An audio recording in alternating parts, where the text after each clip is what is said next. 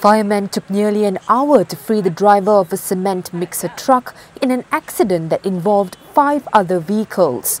The 6-vehicle pileup in Jalan Tanjung Tokong also involved a 20-ton tanker, a lorry, a van and 2 Mercedes-Benz. Saya berhenti di traffic light, pasal dia dalam lampu merah, dia berhenti, nunggu turn duk jalan, tiba-tiba terdengar satu letupan.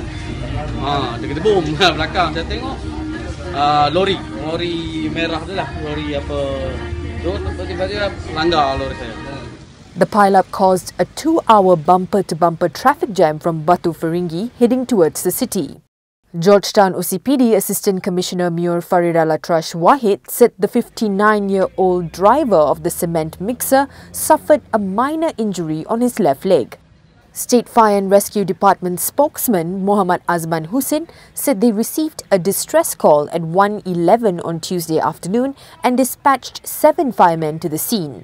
The firemen had to cut the cabin of the cement mixer to free the trapped driver.